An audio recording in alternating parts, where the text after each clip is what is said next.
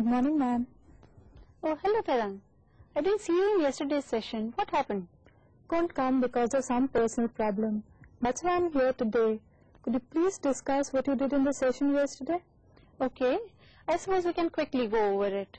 Come on, let's sit.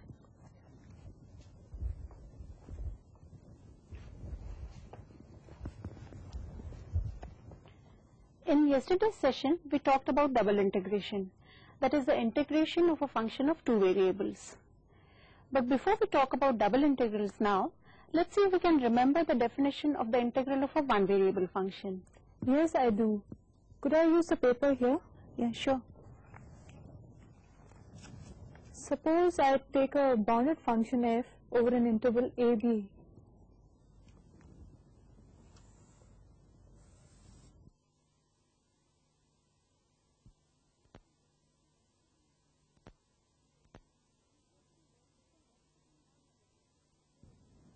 I see you have taken f to be non-negative.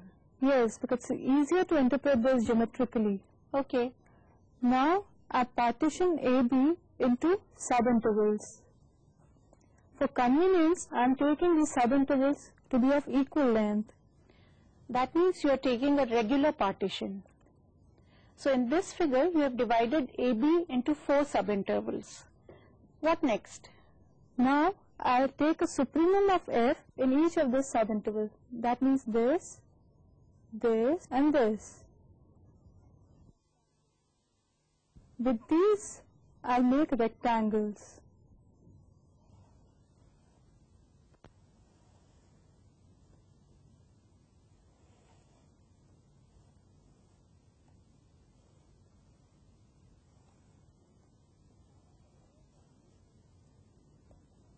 The sum of the areas of these rectangles form the upper product sum of f with this partition. But it's a little more than the area under the curve, isn't it? Yes, but if we take finer and finer partition, then this difference becomes less. Okay, so you have found an approximation to the area under the curve, but it's an overestimate. Now what will you do next? Now we find the lower product sums. That means you'll find the infimum of f in each subinterval. Yes, that will give us this, this, this and this again. And with this, we'll draw rectangles.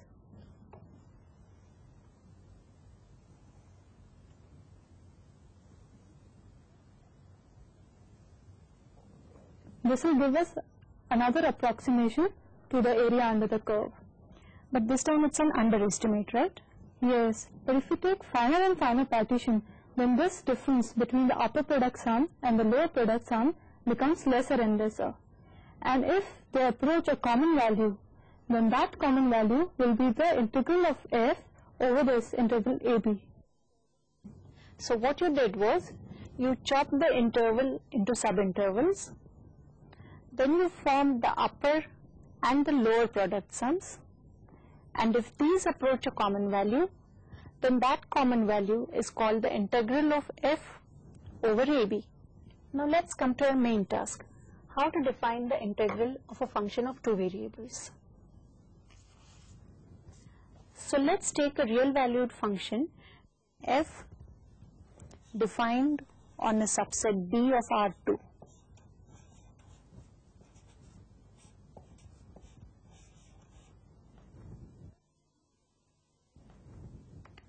Now here we have taken f to be a non-negative bounded function defined on the interval AB. So here also we take f to be a non-negative bounded function. And what about D? Let us take D to be the closed rectangle A, B, C, D.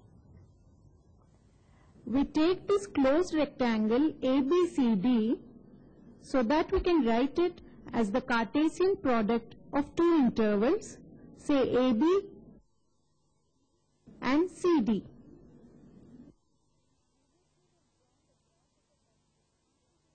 Previously we have drawn the graph of a function. Can't we do the same here? Yes, of course we can, but it's not very easy. because now we'll have to work in 3 dimensions. Now I have some graphics stored on the video cassette here, which I had used in yesterday's session. We can have a look at those again.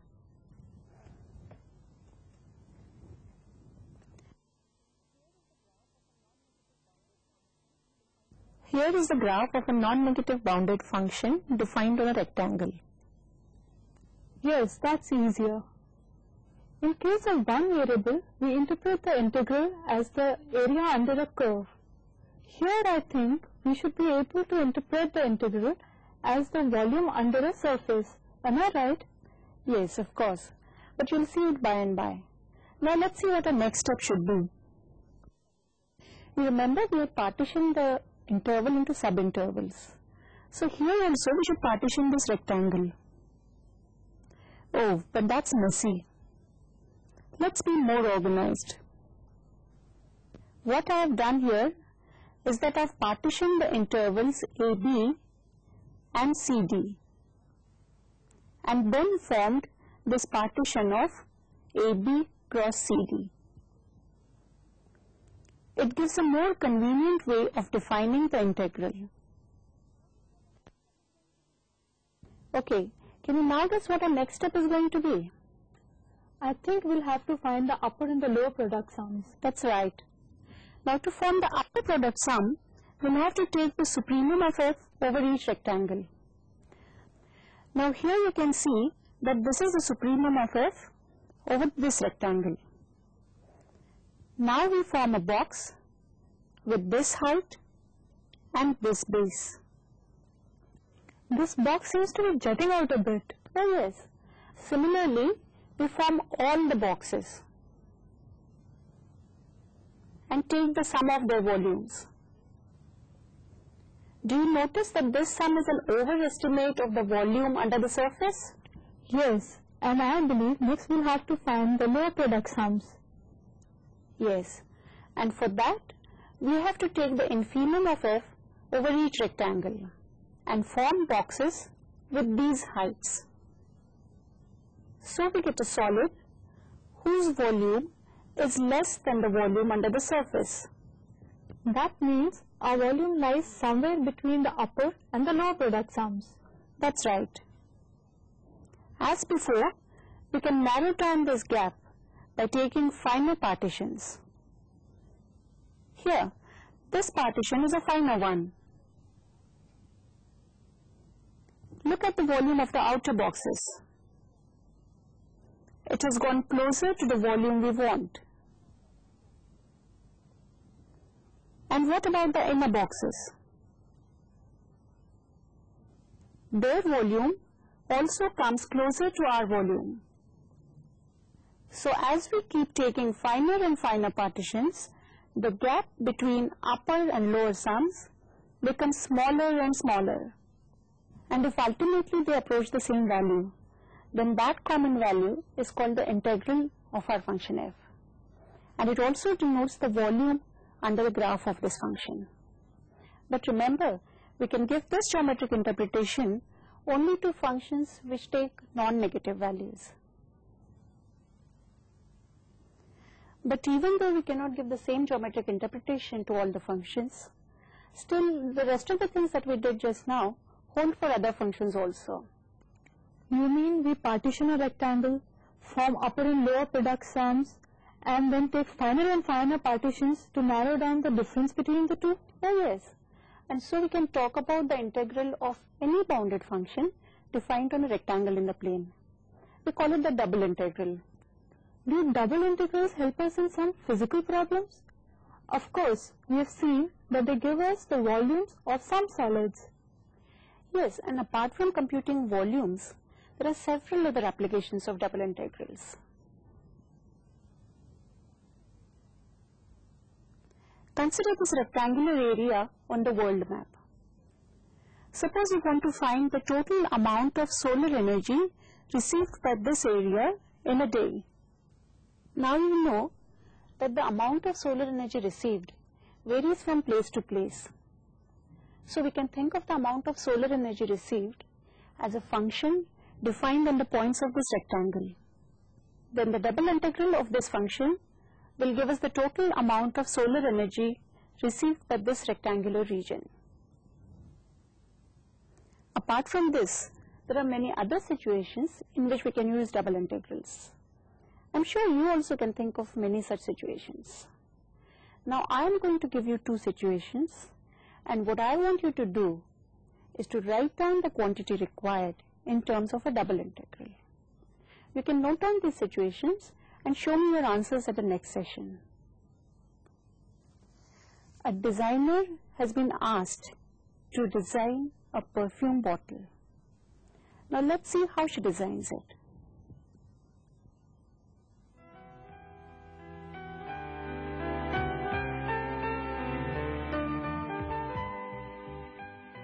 It has a rectangular base of 4 centimeters by 3 centimeters,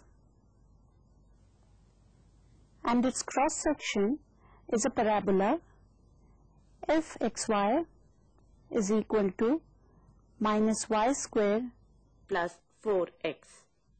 How much perfume can this bottle contain? Now the second situation. Suppose the production function of a factory is given by Pxy equals 500 x square y to the power 8, where x is the number of persons employed and y is the amount spent in the purchase of raw material in thousands of rupees. Find the average production level if x varies from 10 to 50 and y varies from 20 to 40.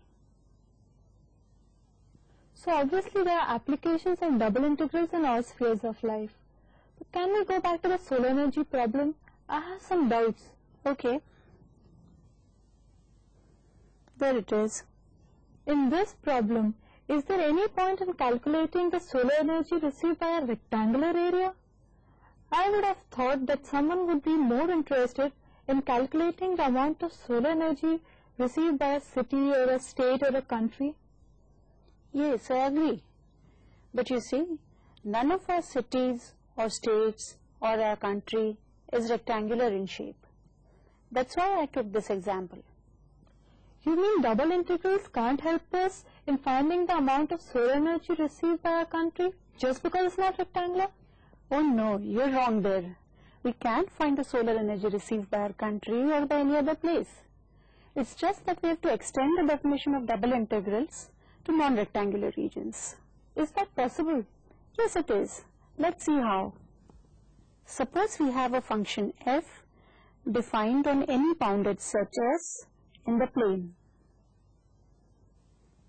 We enclose this set by a rectangle T and then define a new function g. This g is such that it coincides with f on S and is 0 outside S. You can compare these two graphs of f and g.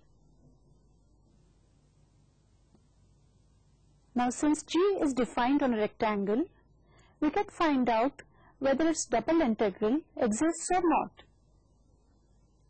If it exists, then we say that the double integral of f over S is the same as the double integral of g over t. Okay, so we need not talk of double integrals over rectangular regions only. We can talk of them over any bounded set in the plane. But do you mean that every time we want to find the volume or solar energy or any other thing using double integrals, we have to repeat the whole process? Partition, form lower and upper product sums, take finer and finer partitions and so on? Of course not. You see, in general, double integrals can be very tedious. But if we take functions with some nice property, like continuity, and if we take some special type of regions, then double integration becomes quite simple.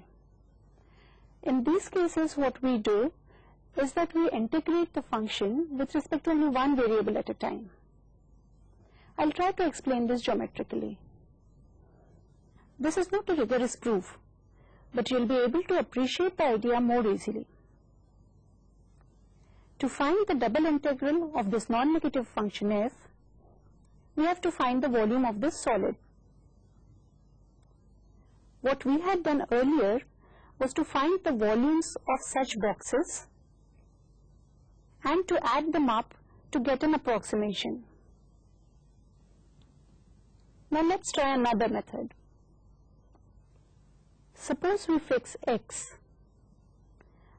We get this cross section of the solid.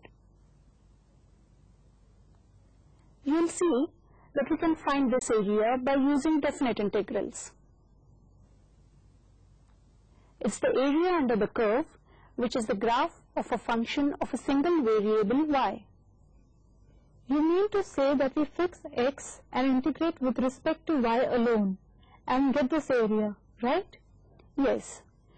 We can keep fixing different values of x, and each time we'll get the area ax of the cross section. Now if we add up all these areas, that is, if we integrate ax with respect to x, then we should get the volume of the entire solid. Is it okay? Yes.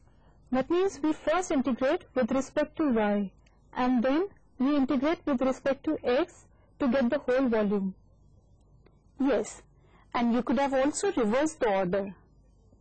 That is, you could have first integrated with respect to x regarding y as a constant and then integrated with respect to y. This process is called repeated integration. But let me warn you, there are cases when repeated integrals and double integrals are not equal. But as an undergraduate, you won't have to worry about such cases, because all the functions that you will come across will behave very nicely. And so you can safely use repeated integration to evaluate double integrals. In fact, you can solve the two problems which I had given you earlier by using repeated integration. You remember, one was about the volume of the perfume bottle and the other was about average production. And don't forget to show me your answers when you come next. Is that all? Yes, ma'am, and thank you.